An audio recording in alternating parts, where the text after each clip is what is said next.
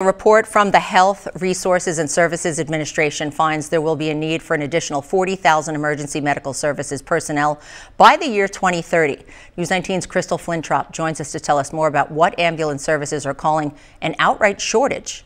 That's right. Tri-State Ambulance has multiple openings right now, and I spent time with some personnel to get a glimpse of what is involved in this profession. I love it. Going out and helping somebody is just why I do it. Tri-State Ambulance is a 911 provider covering just over 2,000 square miles in the Coulee Region. On top of that, we also respond to area hospitals, critical access hospitals, to take people from one hospital to another, whether or not that's Gunderson or Mayo, really to get them definitive care. Currently, Tri-State Ambulance is looking to fill a variety of positions. We have multiple openings for both paramedics and EMTs right now. Full-time and part-time spots are available.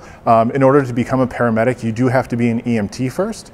An EMT is about 150 hours of training. A paramedic is more intensive than that. It's about a year or 2 years, depending on if you decide to do an accelerated program or not. Tri-State EMS educator says the most common calls are helping the elderly population, but the day-to-day is forever changing. This field is amazing. You don't do the same thing every day. You show up to work, you never know what's going to happen. You could end up in Madison, you could end up in Chicago on transfers. It's amazing. Becoming an EMT or paramedic can open up many career paths within the medical field. There's so many opportunities. You can start out as an EMT and end up being a flight medic or working in a hospital. There's so many opportunities.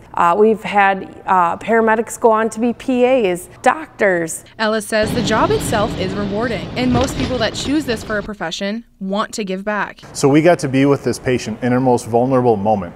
It's not some big car crash where we get to do all these life-saving procedures on a trauma patient. It's making a difference in so many people's lives, even in ways we might not see. And to be able to have that privilege is a blessing.